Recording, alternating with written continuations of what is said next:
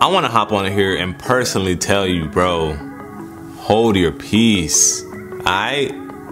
You, sis, hold your peace. Alright? Read something with me. Read something with me. Proverbs 23, it says, it is honorable for a man to stop striving. Okay, striving means to argue. Alright? So it is honorable for a man to stop arguing, since any fool can start a quarrel. A quarrel is to break out into an argument, right? So let's read it again. It is honorable for a man to stop arguing, since any fool can start an argument, okay?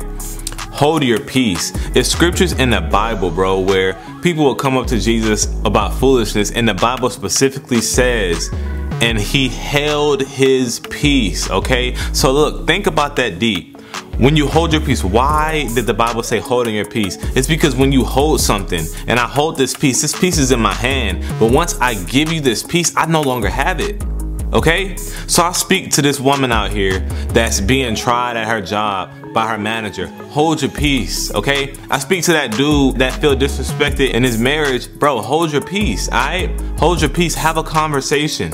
A soft answer turns away wrath, bro. So you set the tone for whatever you want around you. If you don't want nobody lifting their voice at you, bro, talk just like this. And whenever they lift their voice, come back down here and talk just like this, alright?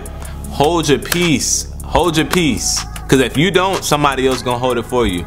I love y'all. God bless.